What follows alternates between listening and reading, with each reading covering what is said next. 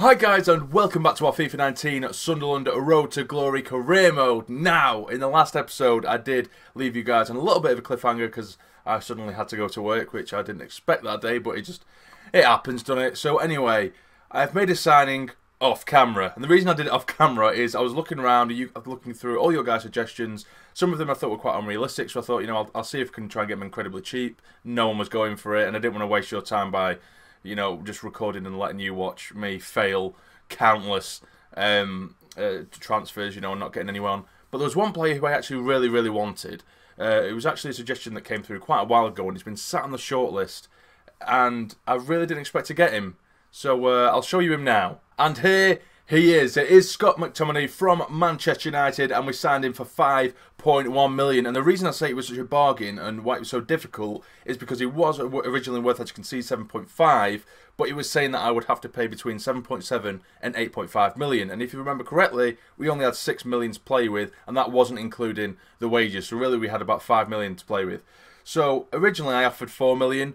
Mourinho wanted like 7 million, and he kept sticking on 7 million, and I kept sticking on 5. And rather than, you know, cancel the negotiations, he kept going backwards and forwards to the point where he actually said he was happy with 5.1 million. And then we went through the contract talks, which went well, but because of his wages, obviously being at Manchester United being so high, it drained our entire transfer budget with bonuses and what have you. And that was the only way we could get him over the line. And it's a player I really wanted.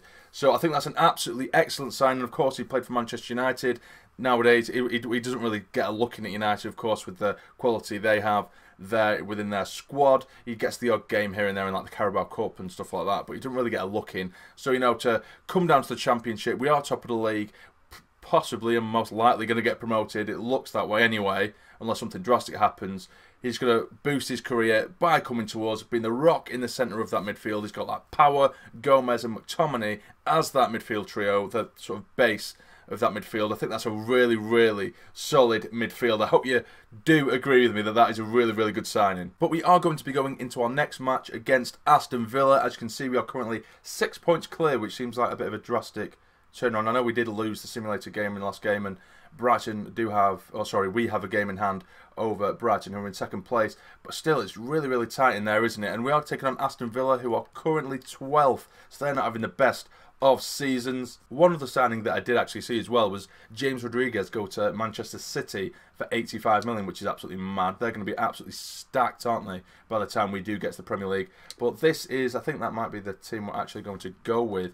Yeah, I think that is the team we're going to go with. We have Plazzari in goal. We have James, Twansby, Suter and Akapo across the back. We also have Gomez, Power and McTominay in midfield. I'm really happy now that Power has finally gone up to rated 70. He's been sat on 69 rated for absolutely ages now. But we have Jones, Maja and Oberlin up top. Let's get into it. And here we are, guys, at this stage of my life. Can we get ourselves a good performance from our new signing, Scott McTominay? I'm really excited to have him. I've never played with him before. It's good that he has a player face as well. As you can see, there was a transfer fee of 5.1 million. He's 23 years of age, obviously coming from Scotland as well. He could play as a central midfielder or as a CDM. He's 6'4", which is absolutely beastly. You know I love me a tall player. We've given him the number 8 as well. Let's see how he does in this one. It's going to be one of the more difficult teams as well.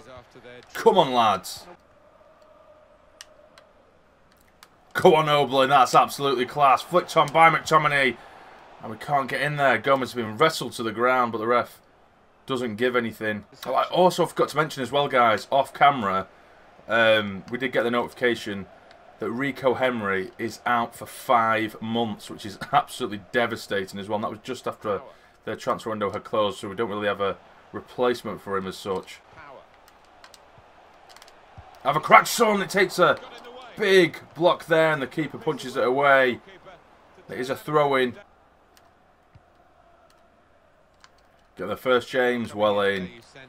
Come on, Gomez. Run at him. This is what you're good at. Help him out. On the overlap, that'll do. James. Hold it up. Nicely done. Over to McTominay. Well in, McTominay. Have a crack yourself, son. He just striking. It's ballooned off the... Oh, my God. It ballooned off the post, and then Oberlin... Was it Maja, sorry? Sorry, yeah, it was. It was Oberlin. The hairstyles and everything are exactly the same almost. And he's smashed that one wide. With an open net, basically. Now here is Taylor coming down the left side. And it's a good challenge there from Akapo. So solid at the back. Nicely done there by McTominay. Help him out. Get it in. Good ball. Can he get his head in? He can't. Simple as you like. Lovely build-up play. And there it is. It's our man, Josh Madger, of course. I think he's only scored 7 or 8 goals, but as I've mentioned in previous episodes, everyone is chipping in with a goal so far this season. But what a lovely team move that was. McTominay spreads it out wide for Akapo. I keep saying this. I'm going to do it in this episode. I want to check how many assists Akapo has got, because he seems to be getting the assist for almost every single goal. Get it out, get it out, get it out! Oh, it's a big mess in the box there. No one was clearing it away. And it fell for the Villa attacker. And luckily, Plazzari got his body behind the ball. Oh, it's a good chance for them. And it's another world-class save there by Plazzari. He's really saving our arses in this one. Really starting to dominate this now, Villa. Down the right, get it, Sel Mohammadi. Get it out, that'll do. Defending for our lives. And there goes the half-time whistle, guys. We really controlled the game for the opening sort of 25 minutes. But then the second half of the first half was all Villa. This could be a really interesting second half. Come on now, break. Get it. James in over the top. The left back, as he likes to do. Very good chance. Take a touch. Hits it. Oh, I didn't want to hit it first time, so I knew he'd mess it up. Now here is power from distance, and it's sailed quite easily to the keeper. Help him out. That's it, James. Get the cross in towards McTominay. He does get the header on, and it's directed well. Got a decent amount of power behind it.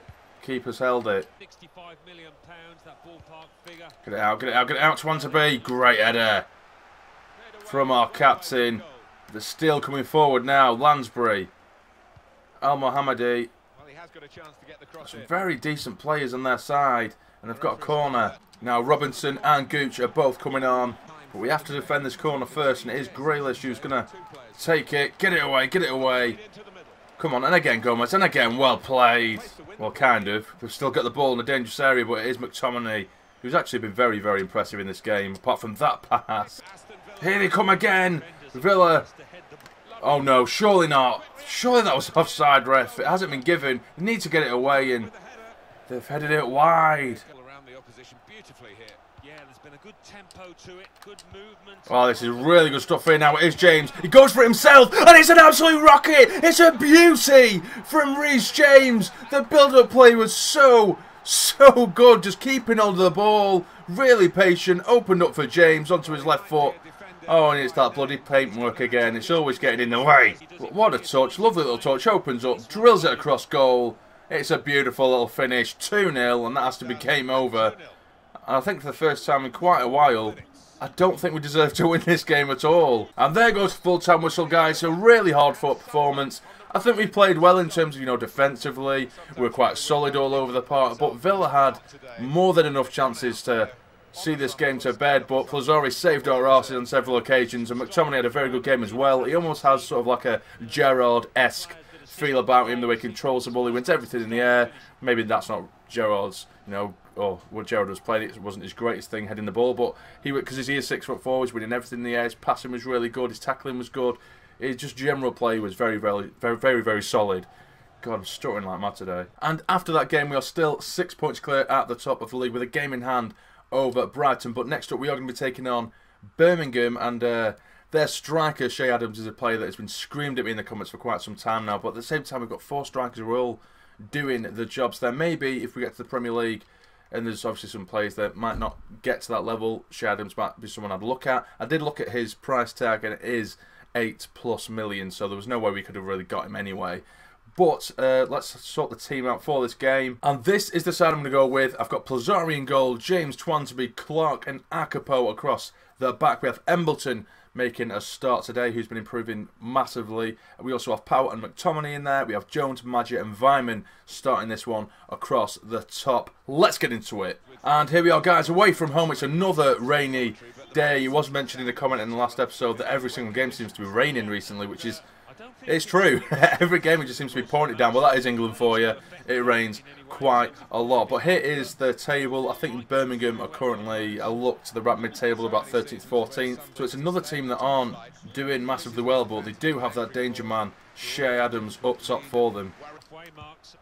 Here is Shay Adams straight away. Oh, really? I was literally just getting settled there. I didn't expect that shot at all. It was a cracking little effort as well from Shay Adams. First time from some way out. And Plazzari had to pull off a big, big save. Come on, get it away. That's awful, awful defending. But luckily for us, it was an easy save for Plazzari to make that time. Here is Embleton. Gets it out wide for Reece James. Get it inside again. Here is Josh Madger. Slides your man through. He tried to. He's hit it on the volley. And it's a good save. Help him out. It is Power. Have a crack, son. It has been blocked. But now here's McTominay. Akpo gets it in towards Madger. And it's another assist. And it's another goal for Madger. What a strike that was. A bit of a mess around the edge of the box, but it did manage to fall to Akpo. Drilled it in, and what a little volley that was from Josh Madger, who just can't stop scoring at the minute. The original shot was blocked. McTominay onto Akpo, and what a strike that was. An absolute ferocious effort, and it's his 8th goal. Josh Madger. Are they going to keep it in here? It looks like they are. Good chance for them. It's a very good piece of skill there, and it's not the greatest of balls. I love that skill there. A little touch away from the man. And the turn. Strike at Empo. Oh, that would have been beautiful, but you're just not good enough, son. Chase it. That's a great ball there for Andreas Weimann. He loves to come inside, and he has done. It is Weimann to the byline. Dink it across goal. It took a deflection, and it's gone in. The cross has been turned in by a Birmingham player. Brilliant little run from him. Very dangerous run. They could do very little about it. I haven't scored a goal like that yet, as, you know, a cross come deflection. And it's beat the keeper. Nicely done. 2-0, easy as you like. Colin with the own goal. 2-0. I realised what I said in the build-up to that goal, by the way. Weimann likes to come inside. Do not make a meme out of me, please. Thank you. Sono now coming down the left-hand side. Pulls it back to the edge of the box. It's a good strike, and it's a equally good save as the ball skids across the soaking wet surface. Why is everything I'm saying today just coming across as sexual somehow? Just shut up. And there goes the half-time whistle, guys. It's actually been quite a scrappy game. It's been pretty even as well, but we've just somehow come away at half-time with a 2-goal lead. Get your head in it. And again. Well in. Come on, get it away. Get it away. They're just toying with us. You're toying with us. Just get it out. It's a good strike. No, it's not. It's been blocked and it has been struck again. It's 2-1. I did say it had been coming in terms of it being an end-to-end game. Bit scrappy. It could have gone to anyone. Ah, dear. Is a comeback on for Birmingham. First strike was blocked. Fell straight back to him and he's just easy as you like. Smashed it into that near corner. No chance for Plazzari, and that's Asano's 8th goal of the season so far. Here is Akpo. Can he get himself another assist? Great ball in. Is it? It is. It's 3-1. And it is another assist from Akpo to Madger. 3-1. That'll do. Surely the comeback isn't on anymore. An immediate response. I can't believe it. Like I said, I am going to check Akpo and how many assists he's got, because it has to be in double figures. It has to be. It's another inch-perfect ball from Akpo. I'm not even sure what his crossing stats are, but the crosses he puts in are just outstanding. Help him out. Get Akpo in. We know he can cross a ball. It is Akpo. He'll always pick out his man. And well, that time he didn't, because he didn't. Power. You have a crack, son, and haha, is hilarious. Now, Oberlin and Gomez will both be coming on, with Madger and Embleton coming off. Embleton not particularly impressive in this game. Normally he's been very good when we have used him in the few times that we have, but today he just seems a little bit out of his depth. Help him out, make the run. Well in. It is McTominay. He does, he goes for goal. That was him going for goal.